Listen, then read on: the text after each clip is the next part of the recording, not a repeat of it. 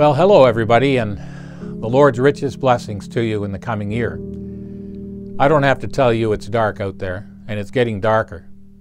It seems that the days the Apostle Paul warned us about, days when people would be self-lovers and money lovers and pleasure lovers and no God lovers, have come to pass. And the question is, in a world like this, what do we do? What we need is 2020 vision.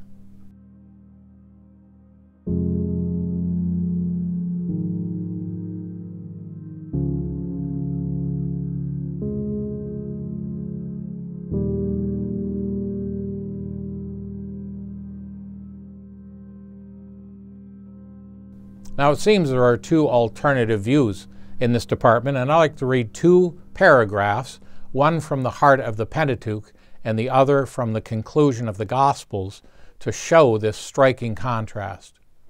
The first is in Exodus 20 and verse 20, and we read from verse 18, "Now all the people witnessed the thunderings, the lightning flashes, the sound of the trumpet, and the mountain smoking.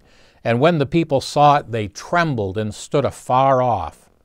Then they said to Moses, 'You speak with us, and we will hear, but let not God speak with us, lest we die.' So Moses said to the people, 'Do not fear, for God has come to test you, and that his fear may be before you, so that you may not sin.' So the people stood afar off, but Moses drew near the thick darkness where God was." By contrast, in John chapter 20 and verse 20, we have another scene entirely. We read from verse 19, "Then the same day at evening, being the first day of the week, when the doors were shut where the disciples were assembled, for fear of the Jews, Jesus came and stood in the midst, and said to them, 'Peace be with you.' And when he had said this, he showed them his hands and his side. Then were the disciples glad when they saw the Lord. So Jesus said to them again, 'Peace to you. As the Father has sent me, I also send you.' And when he had said this, he breathed on them and said to them, 'Receive the Holy Spirit.'" The other evening, a dear Muslim friend of mine, riding in the car with me after we'd had supper at my daughter's home, asked me what I thought was a very important question. He said it seemed to him that the mullahs spent not so much time in the Quran as they did in the Hadith. The Quran is the book that gives the laws of Allah, and the Hadith explains how to live them.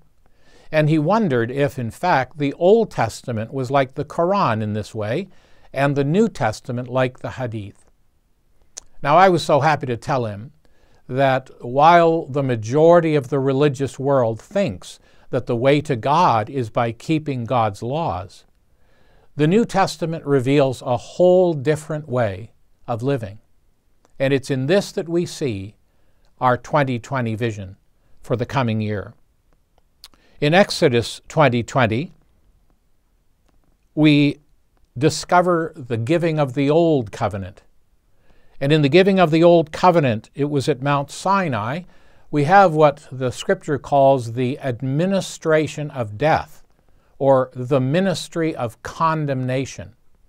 Because all the law could do was to show how far men had fallen from God's holy standard. The Scripture says that what the law could not do, not because there was anything wrong with the law, but through the weakness of our flesh, it was incapable of bringing us near to God.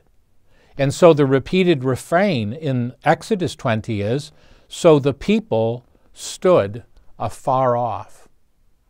By contrast, in John 20:20, we have the introduction of the New Covenant.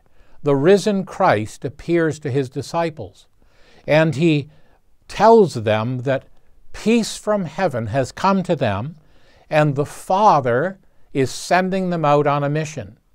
He wouldn't send them out without help, but as the Lord Jesus said, "Receive the Holy Spirit." And there, instead of the people standing afar off, we read, that Jesus stood in the midst. And there he revealed to them not the principle of law, but the wonderful principle of grace. He showed them his hands and his side. And instead of the people being fearful, as we read twice over in Exodus 20, their fear was turned to gladness, from sadness to gladness at the appearing of the Lord Jesus Christ. The old covenant said, "Do, and thou shalt live." The new covenant says, "Believe, and thou shalt live." And so, the children of Israel saw the thunderings and lightning. They heard the sound of the trumpet and the mountain smoking, and they said, "Don't let God speak to us.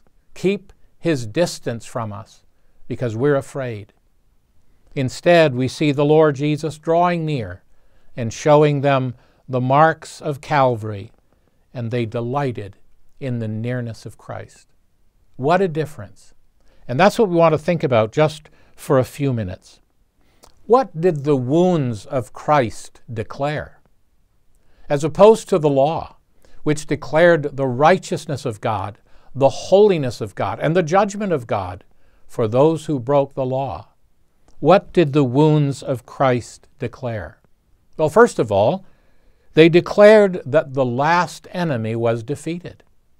Christ had triumphed over death, and his resurrection was the receipt that God provided to guarantee that the price had been paid in full and accepted by God, and so everyone who trusts in him is set free. Secondly, the wounds of Christ declared that a full salvation had been provided.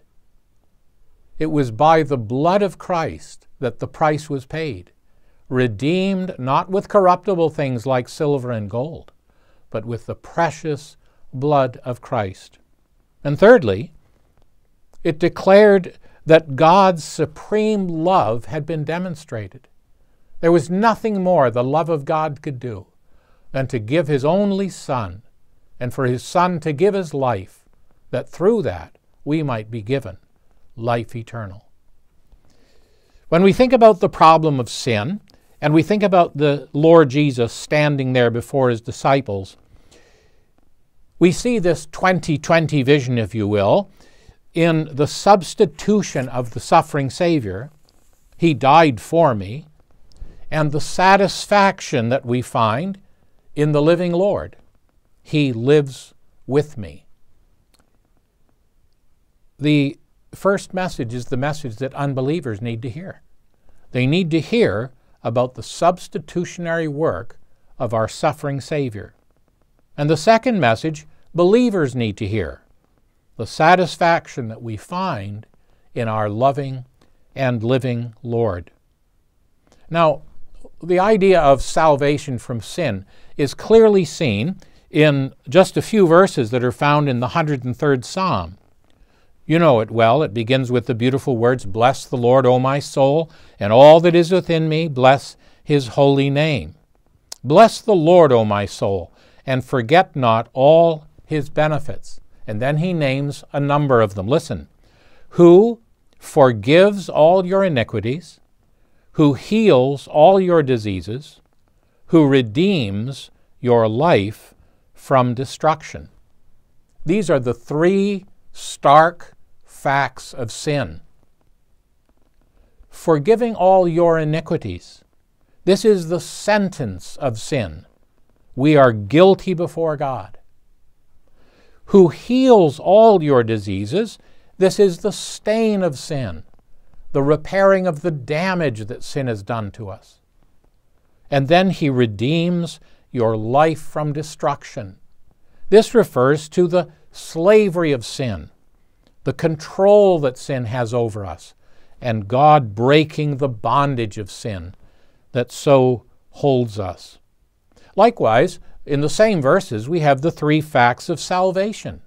He forgives all your iniquities. He heals all your diseases. He redeems your life from destruction.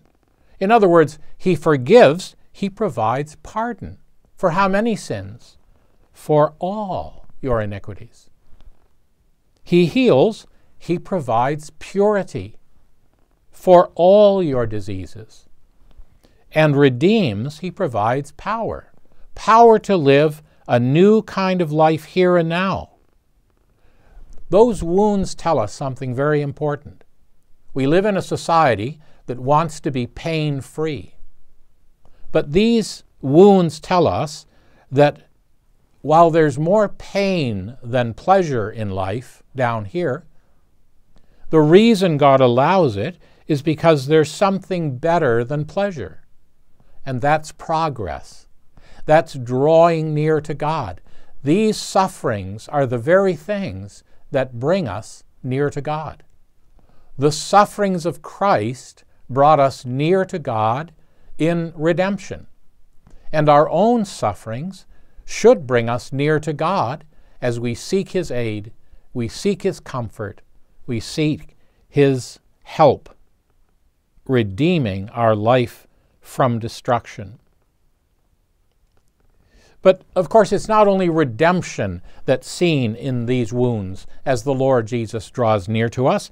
It's also the objective of that redemptive work, that is, reconciliation and relationship.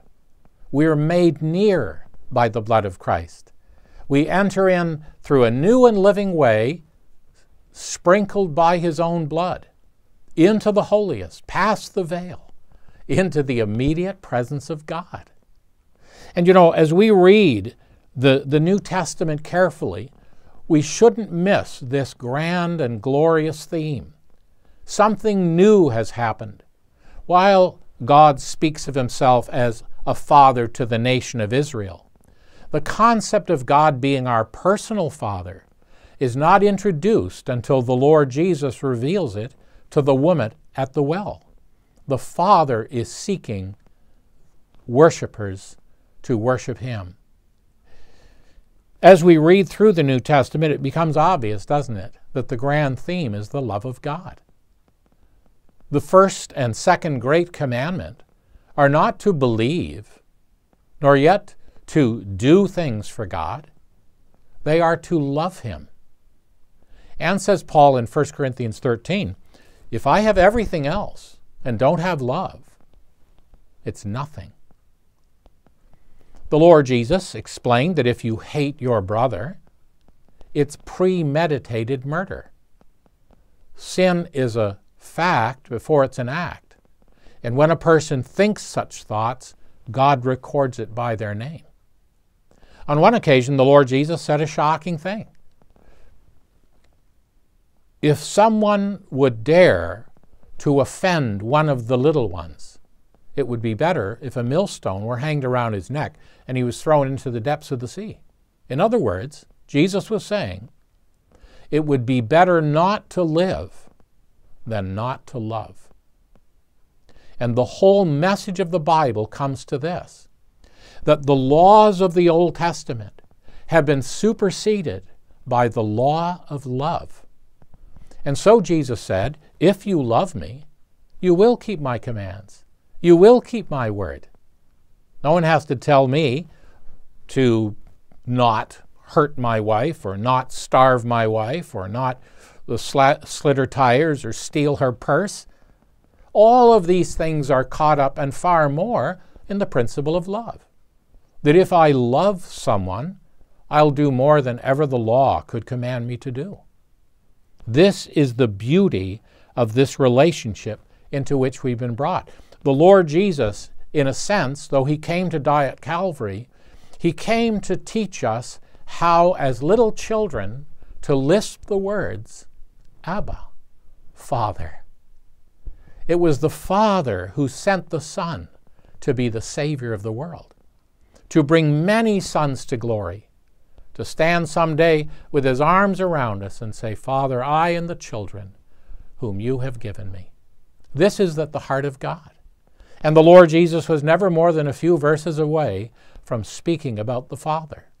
The Father Himself loves you. Can you take that personally, brother, sister? The Father Himself loves you. He likes to spend time with you. In fact, He wants to spend eternity with you. And He calls you near, as opposed to the children of Israel who were quaking and fearing and drawing back, stood afar off. The Lord reaches out with His nail-pierced hands and says, "Come, come, let me introduce you to my Father." As He said to Mary Magdalene after His resurrection, "Don't detain me, Mary.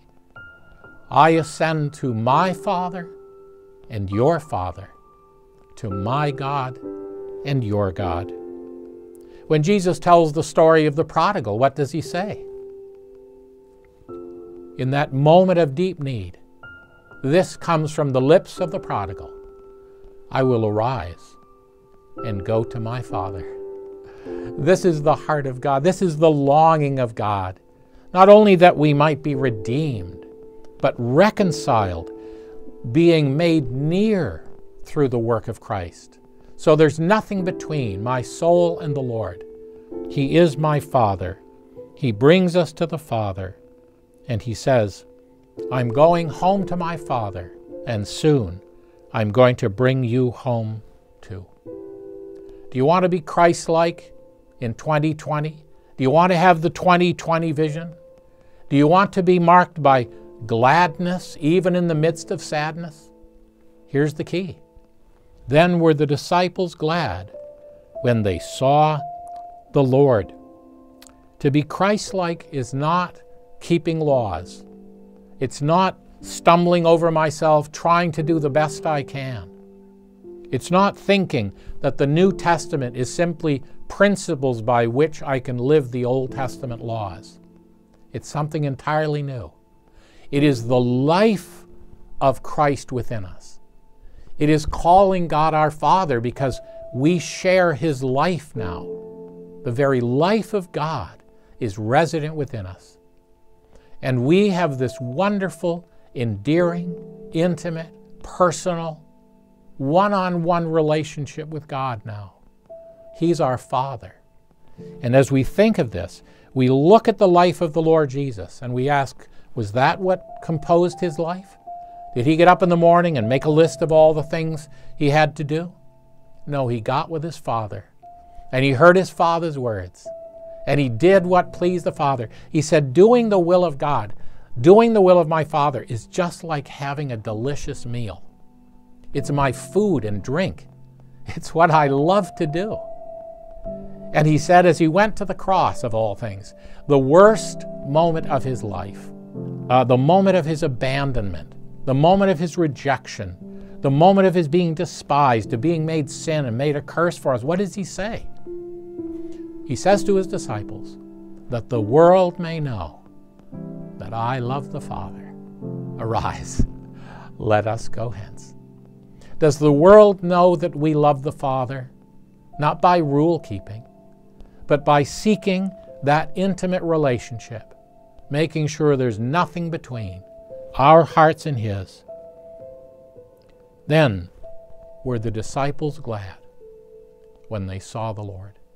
Oh, what a difference to see those blessed marks and to realize the Son of God loved me and gave Himself for me. And why did He do that? To bring me near to His Father, to bring me into the family, to bring me into the sweet fellowship of the divine persons. That through these beautiful words, the Father is sending me into the world, says Jesus, as the Father has sent me, I also send you. The Son is with us and will never leave us. And the Spirit has come to indwell us, to give us all the resources of heaven, so that as we live in 2020, we will not be overwhelmed by the darkness around us, by the fog of failure, by the darkness of despair, by the mists of misunderstanding. We'll have the clarity that comes when we see the Lord, the light of the universe. We see Him and we will be glad. God help us to to live in the joy of this 2020 vision of seeing the Lord himself. And when he said this, he showed them his hands and his side. Then were the disciples glad when they saw the Lord.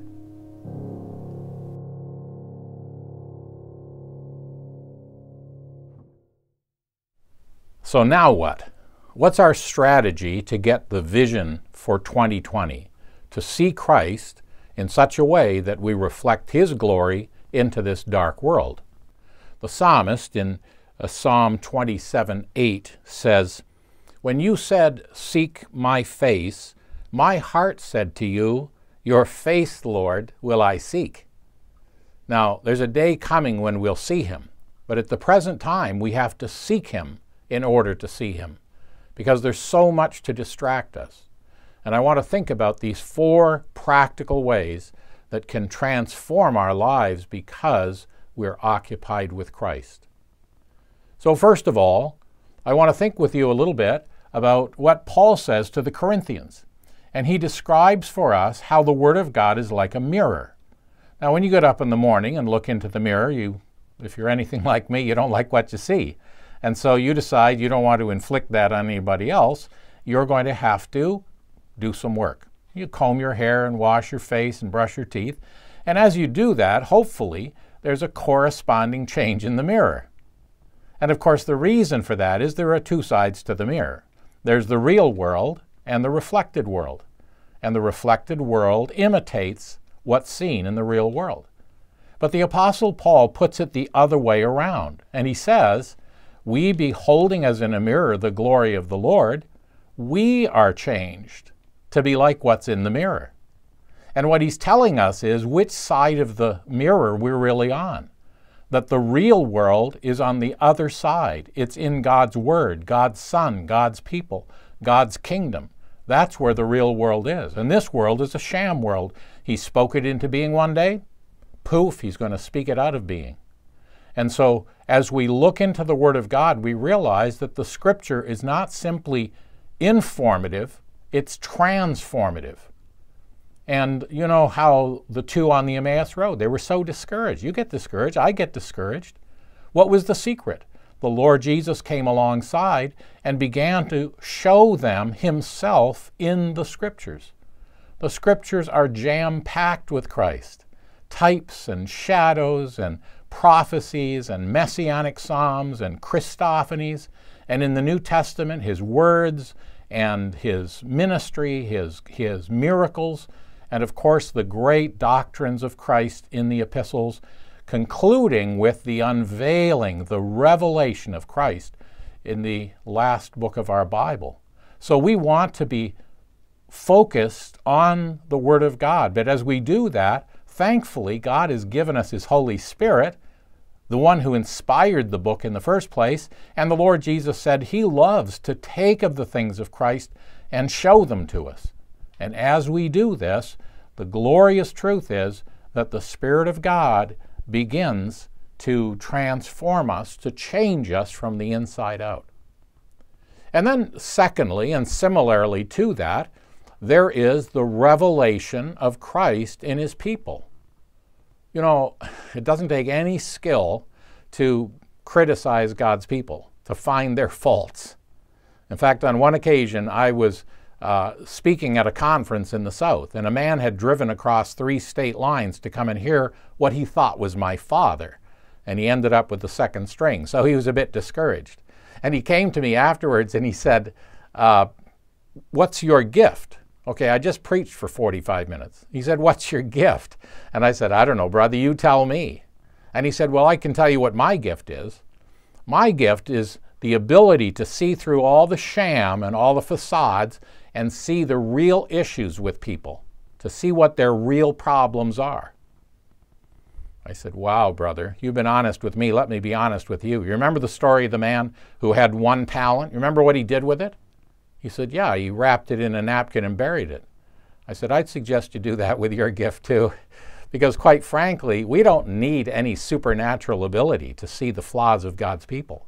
But what we do need is to have the heart of God himself, the heart of God toward his people. and look for Christ in the people of God. And I tell you this, if we practice that, the way the apostle does when he introduces his epistles, and sees God's people in the Lord Jesus, what a transforming thing that is, and how encouraging to do this among the people of God. Number 3, we have the miracles that Christ does in our lives every day. It's quite remarkable that the Lord Jesus said just before he went away, "Greater works than these will you do, because I go to my Father." Astounding, isn't it? Of course, it's not us doing the miracles, it's Christ doing them through his body. Just as he did them in his physical body, now he does them in his mystical body. We have the miracles of direction, of wisdom, of answered prayer, of opportunities for service, of open doors for the gospel, of seeing people actually saved, brought from death into life. There are all sorts of things that can happen around us, and as the scripture says, that thy name is near, thy wondrous works declare. We sense the Lord is near us as we read in the book of Acts that the Lord was working with them. What a wonderful thing to see the Lord Jesus working with us in our daily experiences and doing what only he can do. And then finally, number 4, we have the hope, the blessed hope, that 2020 could be the year. This could be the year, brothers and sisters. As John writes in 1 John 3, verse 2, "It has not yet been revealed what we shall be, but we know that when he is revealed, we shall be like him, for we shall see him as he is, face to face with Christ my Savior." And this blessed hope changes us. As we think of the future, we think of where we're headed.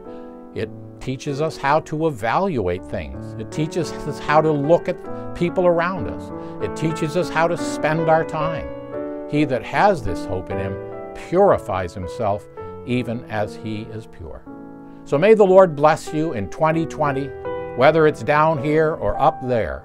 But may the Lord help us to rediscover the secret of focusing on Christ, of seeing him, and in seeing him, becoming like him a little bit more every day.